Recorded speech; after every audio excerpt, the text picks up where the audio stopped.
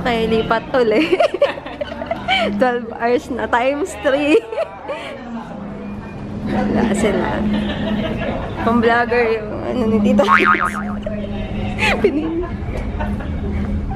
Ano? Ano to? Mag-ano na naman tayo, maghuhubad. Ng sapatos. Ba't natatatrauma ka na ba?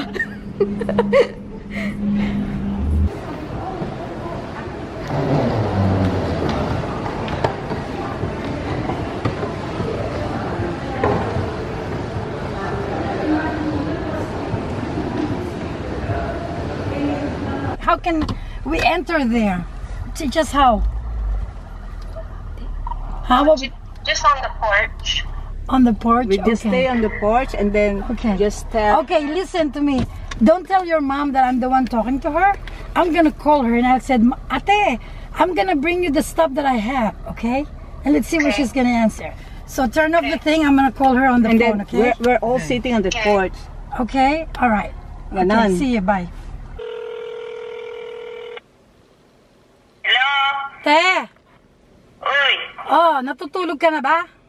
Hindi pa. Nandito na ako sa bathroom. Bakit? Hindi. Meron akong recycle bag. Gusto mo? Idaan ko sa'yo? Oo. Wala na nga ako eh. Okay, pero wala pa rin yung ano, yung pinabibili mo, te. Yun na lang recycle bag. Pag ano, bibili kita sa labas, ha? Hindi na ako na lang. Baka makapunta ako makalabas ako bukas. Ganon. O, sige. Sige, Andito yung kotse mo, si Atoy yan. Hindi lang yung truck. Saan ba nagpunta si Atoy? Meron siyang tinapon kanina kasi sa landfill eh. Baka tinatamad ng magano. Okay, sige. Okay. Malapit na ako dyan. Okay, sige te. Bye-bye. It's okay, Papa. Hindi pa naman. So cold. Lamig. Ang lamig. Ready ka na. Ready na kayo. Are you ready?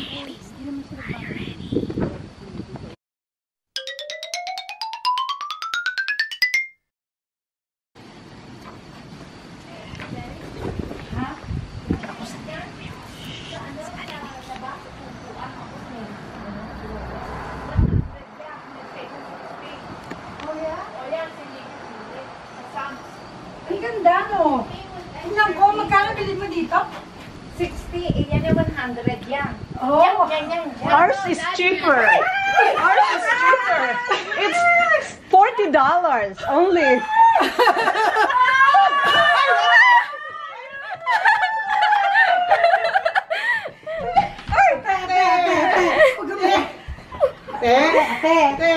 Te.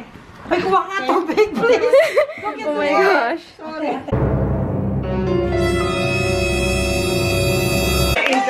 Sayang, hindi ko na. Interview, biglaan, kanina lang ako tinawagan. Kami ngayon, ikaw ngayon ini-interview namin tuloy. Sa New York. Oo nga. Nasesto siya sa inyo. Kami na surprise. Surprise kami. Magulo. Ha? Dinig ba? Susunod akong mag-isa. Susunod lang ako. Ako mag-isa lang. Okay? Hindi na kayo babalik sa April? So she said. October lang muna pag yung topic. There's the door. Because it's too open. Oo. Okay, help him. Gusto lang talaga namin i-surprise ka para sa birthday mo. Oo. Ayo, parang si Bubuit. 6 months. Sinabi kasi ni Sonia, babalik akong April. Pinainkoy ka pa rin. Para Inaasahan niya para matagal. Kasi bali, te. 10 years ang mga visa. I know. Pwedeng bumalik anytime.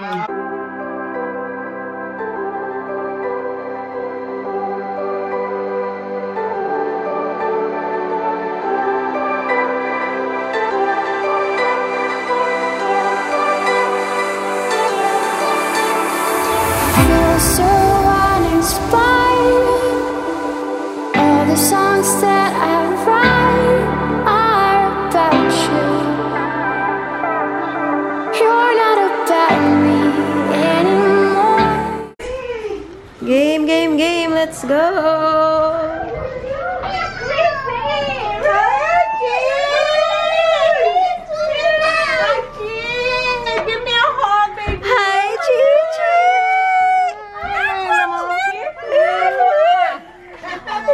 pala dito. Hi, Tita!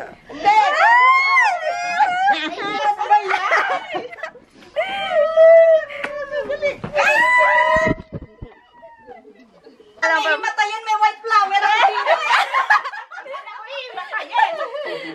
Hindi ko naman kami the unboxing. Naandun yung malaki. Oh my God. Wow. Ayun, yung malaki. Ito. Hindi ako pwede. Nakakainis. Maliit pa yan. Allergic po ako. May malaki. Dito. Ayun ang ano to.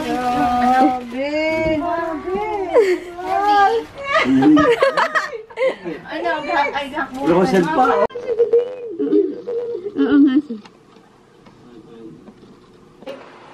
Oo nga, Tita.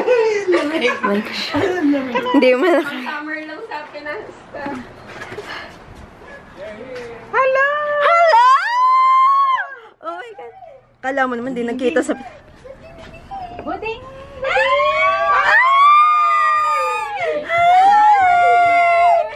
Hi, Buding! Hi! Beautiful girl! I miss you!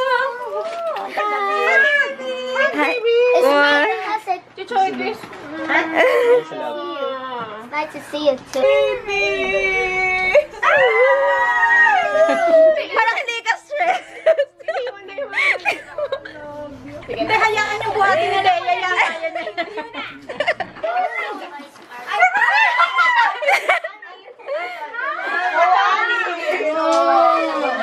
Oo nga. November 1. Naku,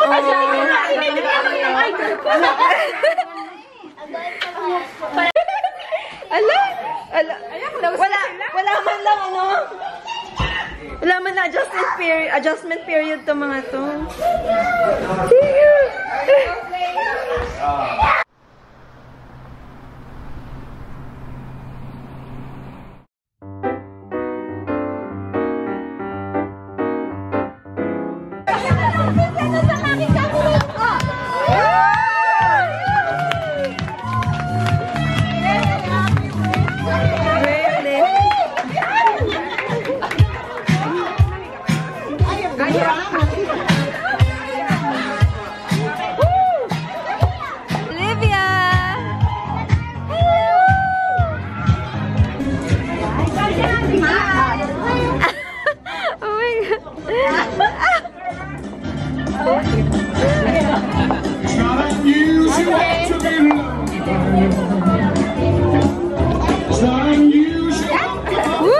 Can we say happy birthday, Auntie Alice? Ready? Go! Happy birthday! All right, all. Let's give her one more time round of applause. Magandang hapon po sa inyo lahat. I am Beth, second to the eldest among the surviving siblings of Ate Alice. I've known this woman since I was born. And for us, brothers and sisters, she is the concrete expression of God's unconditional, boundless love for all of us. Our Ate is our source of joy, the source of our comfort, and most especially the source of our hope. Our family have had a humble beginning, and among us brothers and sisters, I think she suffered the most. Even when we have our own families, she continues to pamper us. We're excited to receive from her every now and then the button boxes where we have all those goods that we were deprived of when we were younger.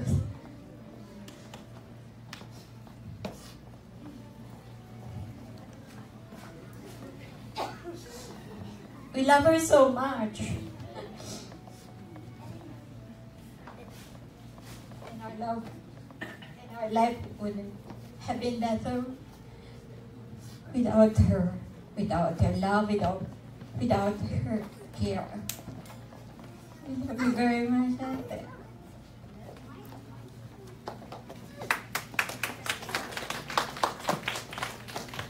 What can I say? I can't say enough. You know,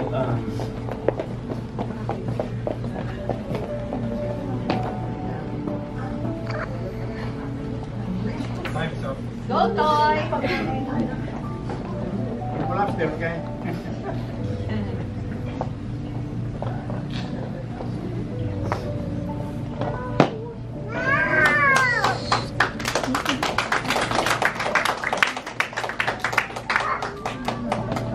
yes. I just seen her go through so much.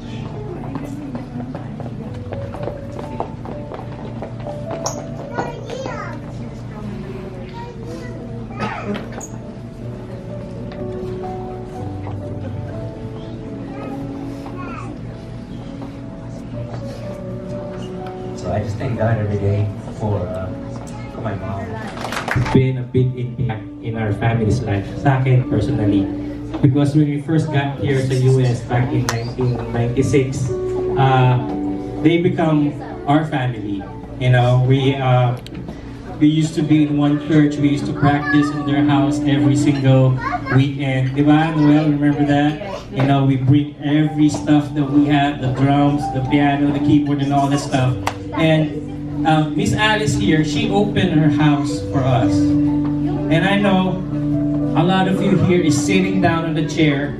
A lot of us here have received the invitation because somehow, somewhere, for whatever reason it is, that you have made an impact in her life as well. Yeah. Especially for those people who came from all the way from Alaska, Toronto, the Philippines, in Chesapeake, wherever you are sitting there right on that spot. You ate our Susan Kitchenette food for a reason. Yeah. May dahilan po ba't kayo nandito. Because the whole Hanonilo family wants you to be a part of this big celebration. 70 years old. 70 years old. That's a long time.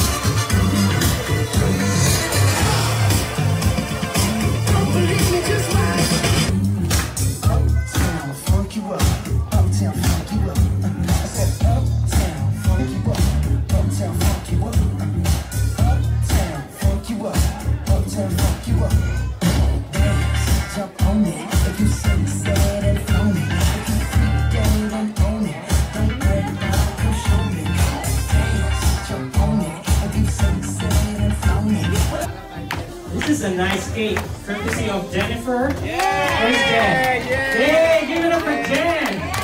Wow, this is beautiful. This is nice. Thank you so much.